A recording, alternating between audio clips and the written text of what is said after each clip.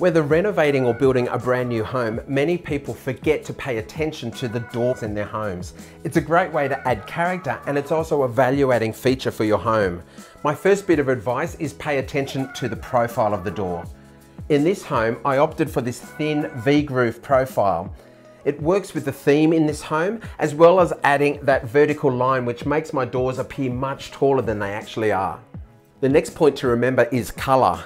In the wardrobe doors, I kept them white because it works with the white skirting and architrave. But for the entry doors of the rooms, I wanted a pop of colour.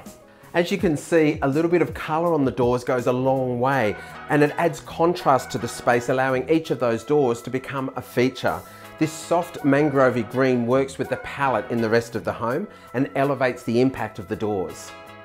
The next feature to remember is the door hardware. They're like the jewellery of the outfit, and they can change the whole look of the door. You need to select the handles that are going to work with the rest of the home. In this case, I've got black tapware and black features in this house, so I chose matte black door handles.